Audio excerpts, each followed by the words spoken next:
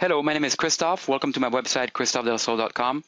A lot of people who want to do internet marketing feel they can't because they don't know how to build a website.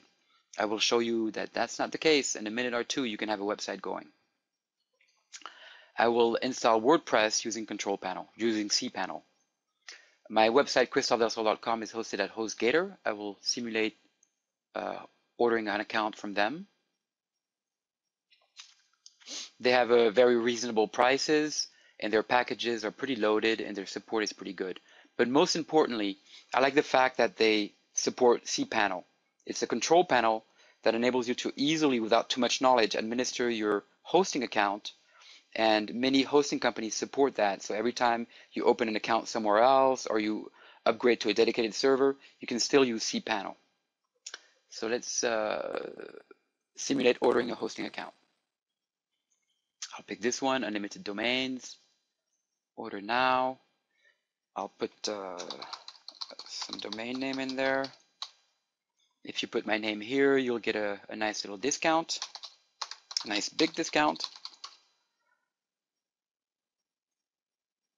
Okay, you have to complete this page here, choose a billing cycle, enter your payment information, and verify that everything here is according to what you want, what you expect, and click Create Account. And shortly after, you will receive a welcome message that will explain to you how to connect to your control panel.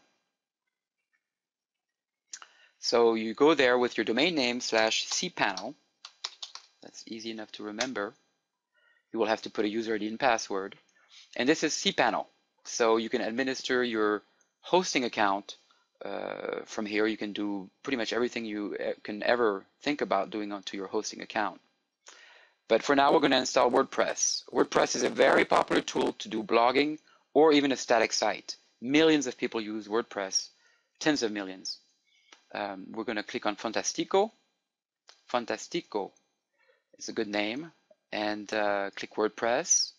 I currently have an install already. That's my website running WordPress. So I'm going to install this new one in a subfolder. So I have to put a folder name here so I don't erase. If I didn't put any value, I would be erasing my site. So I'll put demo1. It'll be in christophdelsol.com/demo1. You have to pick an admin for WordPress, user ID and password, a nickname for the admin, email, site name, and description. Site name, I could put anything I want.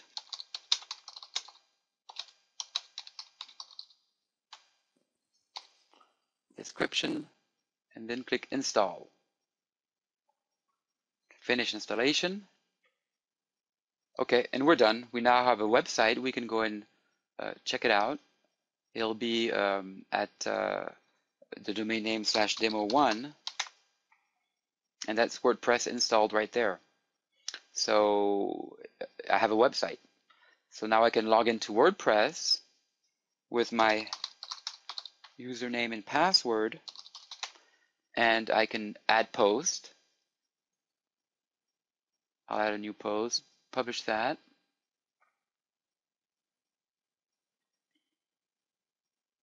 And now you can look on the website, the title I picked. You can change that, of course, and you can see my first post here. I will show you quickly.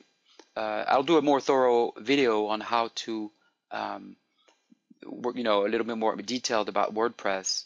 But I'll show you quickly how to change the theme. You go to WordPress. I'll pick a free theme. You can buy some themes too. I'll pick the most popular, Light Word. Okay, there it is. Install. You get a preview here. Install now. You activate it.